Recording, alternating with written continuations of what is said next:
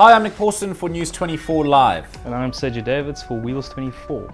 Welcome to this week's Wheels Show. In this episode, we are going to unveil the hottest Ford Focus yet, and then 3 South African vehicles which are currently on sale, namely the latest 2 Series BMW and 2 VWs, the Volkswagen Up and the VW Scirocco. Let's have a look. Ford has previewed its new Focus RS, which it says will deliver the ultimate fun-to-drive experience.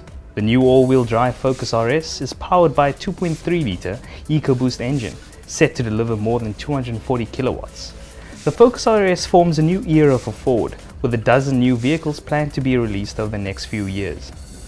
When it was first announced, there were plenty of moans and groans from readers, but BMW's first MPV has arrived in South Africa. BMW hopes its new 2 Series Active Tourer will attract new customers to the brand, especially those looking for family vehicles. VW has given its Scirocco Coupe a facelift, complete with design tweaks, interior refinement and updated tech. Even the performance version, the Scirocco R, is tweaked, with new exterior and interior enhancements. Both the spruce Scirocco and Scirocco R are on sale now in SA. This one's been a long time coming, but VW's Up has finally arrived in South Africa. It's the spiritual successor to the City Golf, though with all the comfort, space and tech of a modern hatchback. The Up is available from 133,000 Rand and is aimed at young buyers who might not be interested in the VW Polo Vivo.